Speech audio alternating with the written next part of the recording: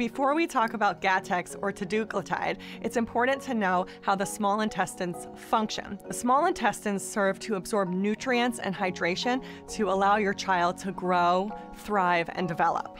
In short bowel syndrome, it's harder to do so because you've lost some of that ability to absorb because of losing some of the intestines. Now, GATTEX is one of those medications that can help a child absorb nutrients, grow, thrive, and wean off of the parenteral nutrition that they may require.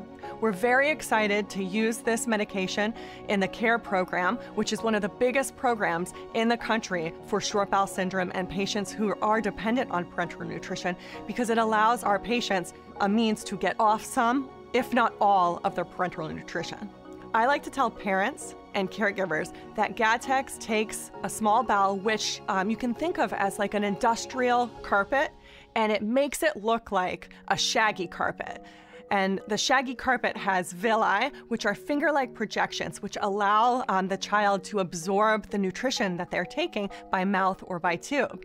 And if you have longer and more robust villi, because of the GATTEX, it's easier to absorb that nutrition that they are on and wean off of some, if not all, of their parenteral nutrition.